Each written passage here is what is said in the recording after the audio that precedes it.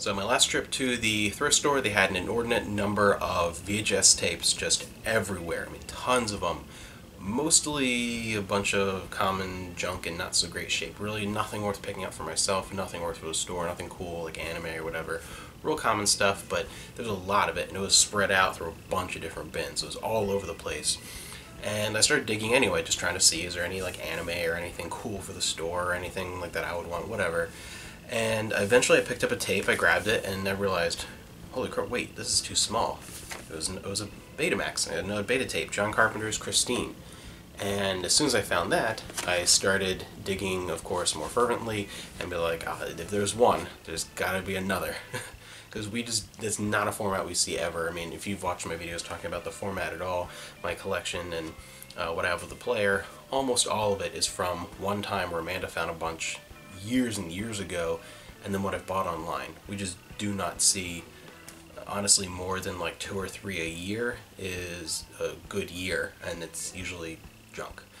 So finding beta tapes is just not a thing that happens. The format is just non-existent around here as far as an old retro format. So when I find some, I get really excited.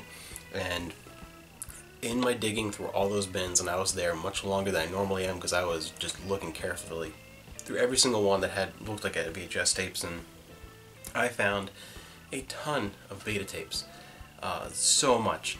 And I'm going to be busy using my beta players and watching and testing all these over the next like month or so, deciding which ones I'm keeping for the collection, which ones are junk, because every once in a while you find ones that are worn out or whatever, and then which ones are going to be for the store, sorting them out there. But if it's in good condition, this one will definitely be for me. And yeah, I just kept finding a bunch. We have Laurel and Hardy Comedy Classics, Volume 1.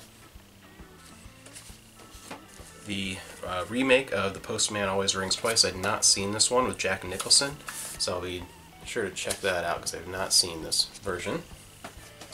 Ziggy's Gift.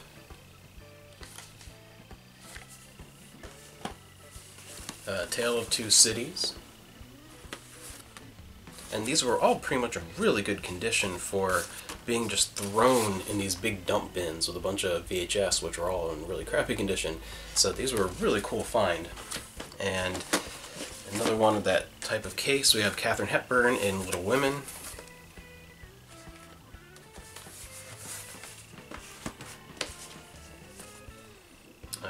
The movie, Chorus Line, the movie. Some Disney, which was pretty cool to find. The Unsinkable Donald Duck with Huey, Dewey, and Louie. I had not seen this before. Amanda recognized this. She probably had it on VHS as a kid. They had like everything Disney. But I've not seen that one before. I'm going to check that one out. It's in good condition. This one's definitely for me as well. No question about it. Hey there, it's Yogi Bear. Really excited for that. That's really cool. I like Hanna-Barbera stuff. And then Till the Clouds Roll By with Judy Garland and Frank Sinatra.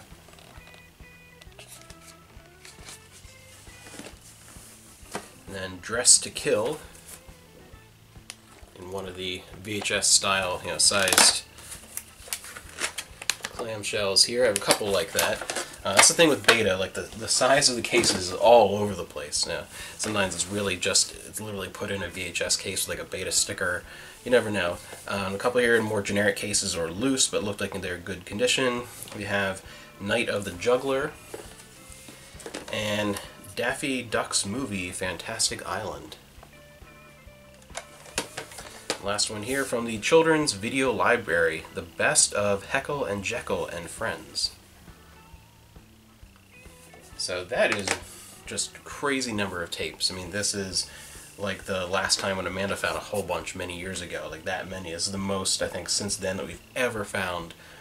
Even in a whole year we never find this many. So again, I'm going to be super busy with these. I'm very, very excited for a handful of these. And watching them, and again, kind of putting them in, do they stay in the collection? Are they working? Or do they go in the store or whatever? But very, very excited to find these tapes because they just are not plentiful around here at all. And no stores that sell older physical media around here sell them. None of them. None of them. There's one record store around here that will sell Laserdiscs and CEDs if they have them, which is infrequent, but they do sell them if they have them.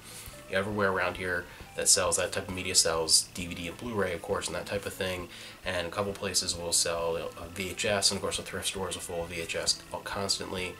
But the ones that really seem to be a format that at least had decent sales in this region, they weren't exactly, they weren't complete and utter duds, or they weren't something like Video CD, which technically existed, in the U.S., but wasn't really much of a thing, as unlike in other regions.